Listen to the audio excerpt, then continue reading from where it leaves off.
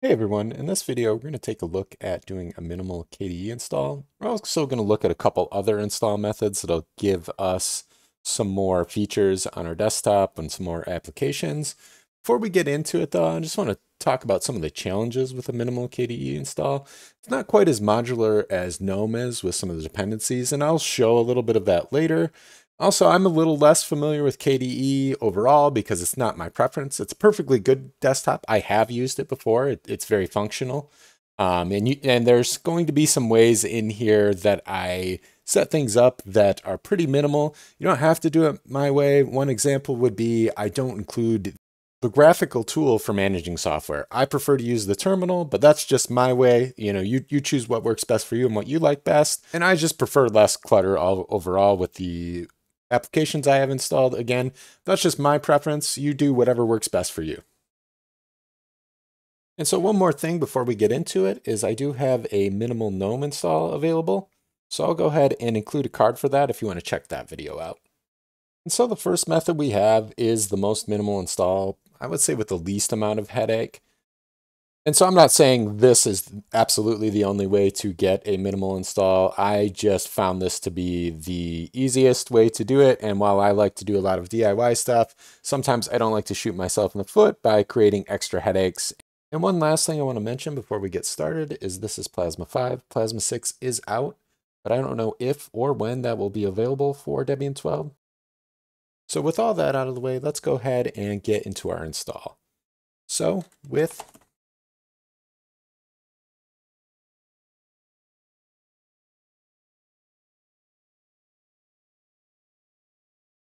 this command, this is what we'd get to install it. We get a lot of packages installed here, but we can do better as far as doing a more minimal install. And to do that, we're going to go ahead and use the no install recommends flag with apt.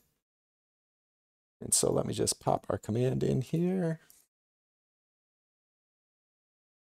And so our no install recommends flag is going to skip recommended packages. By default, the package manager always includes the recommended packages. I normally don't skip recommended packages on my desktop. There might be better reasons for that if you're trying to install a server and the extra functionality isn't required. In this case, this is what I found to be the best way to do a minimal KDE install. Running through the packages we have here, obviously KDE Plasma Desktop is going to be Plasma itself. sddm is the logon manager / greeter. That's what we'll see when the system first boots for logon. That QML module was required to get the KDE menu working correctly. And the kwin-x11 package was required to provide functions for managing windows, such as minimizing, maximizing, resizing, moving windows. So once I had all that installed, our system was working pretty well. I did not extensively test, but with this minimal install, everything appeared to work pretty well. So if we go ahead and enter our commands here, this is what we get using this method. I'm going to go ahead and let this run. And once this completes, we'll come back and check out the install. All right, and now the install is complete. I'm going to flip over to the console here. I'm going to start graphical target. So system CTL start graphical target.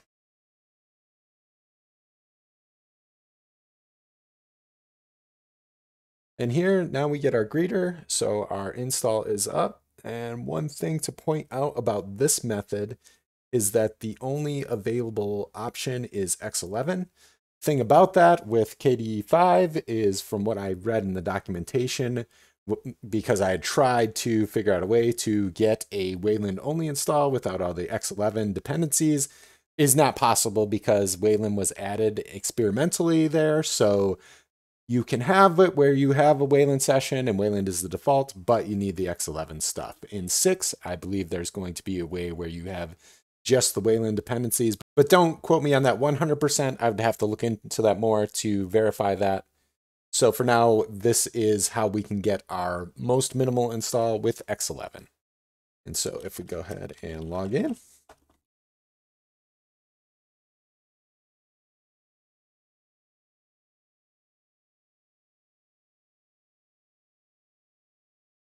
can see that we have our KDE install, and this is what it looks like as far as the apps that we have minimally here. And so the applications you see here are as minimal as I could get it without actually wanting to uninstall KDE Plasma itself. We'll take a look at that later in another install, but for now, this is what we have. And one thing we might want to add here is the system settings app.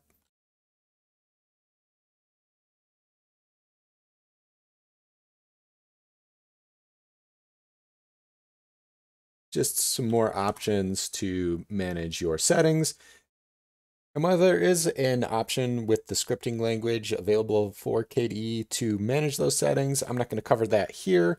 So let's just take a quick look at what we have available now with the settings and all the things you'd expect to see to manage our basic settings. So that covers that.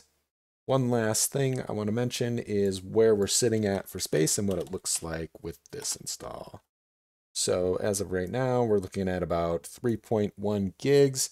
Minimal GNOME install is about 3, so it's around the same amount of space between the two.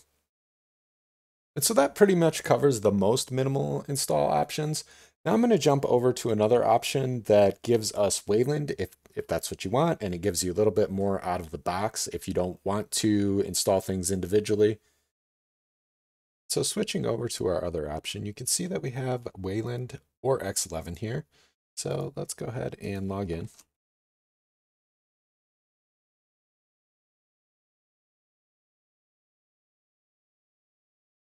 We get some more out of the box here as far as what's installed.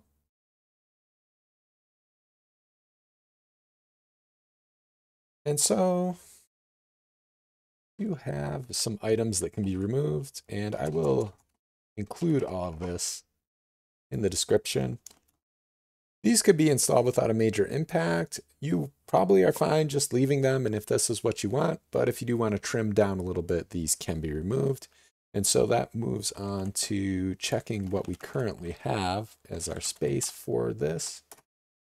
And so this option is sitting around 4.5 gigs. If we go back to something we discussed about the challenges of installing a minimal KDE desktop, if we look at our app cache,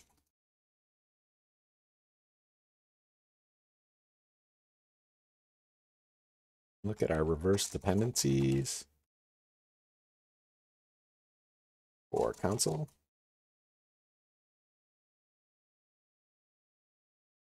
and then if we check KDE base apps,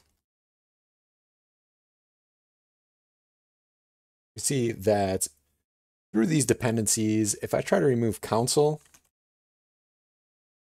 it's going to try to remove the entire desktop.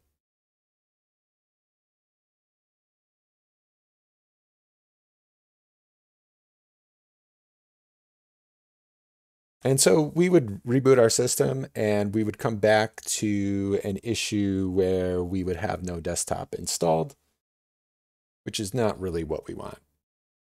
And so our last thing here, flipping over to another install, even though this is not really a minimal install, this is more like the full install and then some. This includes the packages KDE Plasma-Desktop and KDE Standard. So this is everything. I just wanted to include this in case you are interested in a method that gives you basically a full set of applications available for KDE. And if we just check this out, this comes in at about 5 gigs of space if you install everything. So wanted to point that out. Again, that is the packages for that are KDE-Plasma-Desktop and KDE-Standard. And I will also include this in the description so that you can just copy it out of there. So that pretty much covers all of this. The only thing that's left really is there is an option to install for source. What I saw from the documentation, that was mostly to prepare it for a development style install so that you can assist with developing on KDE. It's probably totally possible to do that and have a fully functional KDE install. There may be other ways also to kind of trim some of those dependencies off. So it could be the way that it's packaged. That also leads to, this is probably going to vary from distribution to distribution depending on how it's packaged for your distribution and what's required.